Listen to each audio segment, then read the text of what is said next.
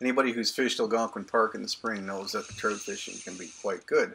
Problem is you have to get back into the backcountry to away from Highway 60 in particular in order to get into good trout fishing. So in order to do that, you need to put some distance behind you with usually a lot of portages, and then therefore you need light equipment. So I like to reduce the amount of gear, especially my fishing tackle.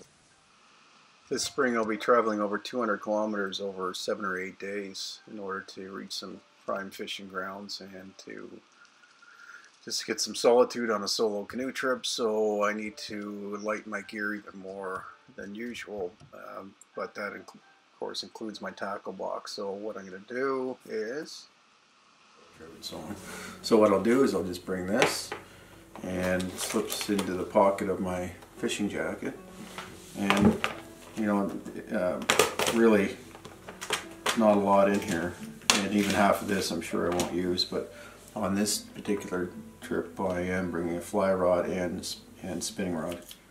Last year I caught most of my fish, and I caught like 150 fish in 6 days, mostly brook trout, one big lake trout. Almost all of them were just caught on small spinners like that. They're very productive in the park. These EGB spoons are popular in the park. The fish seem to like it.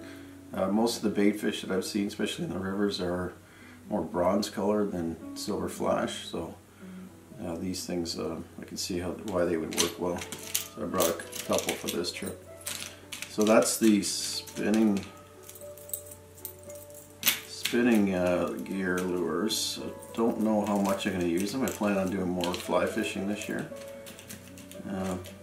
But anyway, they're light, doesn't take up much room, and this will be my kit for the entire summer, for pan fishing, other trout fishing trips. Bunch of hooks here. Most of these could probably come out. There's a couple of small flies in here as well. The suckers are spawning in the spring in the creeks and rivers, and the trout are feeding on the sucker spawn. So I've got a couple of egg patterns, got a few small worm patterns. These flashy streamers should work very well. I haven't tried them before in the park, but since they're as flashy as the spoons and spinners, so I'm sure these things will work very well.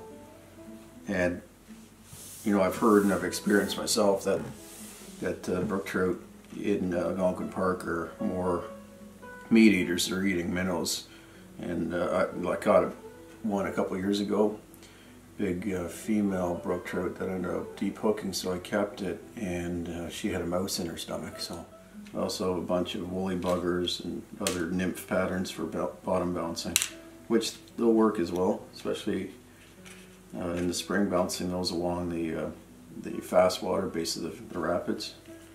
And I've got one big aggressor pattern. I forget what that's called, but anyway, that's a big ugly thing that they'll attack, I'm sure. They're very competitive in the rivers, and they'll be trying to outcompete each other, racing to a big flashy lure. So, and then we got some little muddlers, which very closely resemble the small minnows that are in the rivers. A couple of small minnow baits, which actually found those quite productive as well.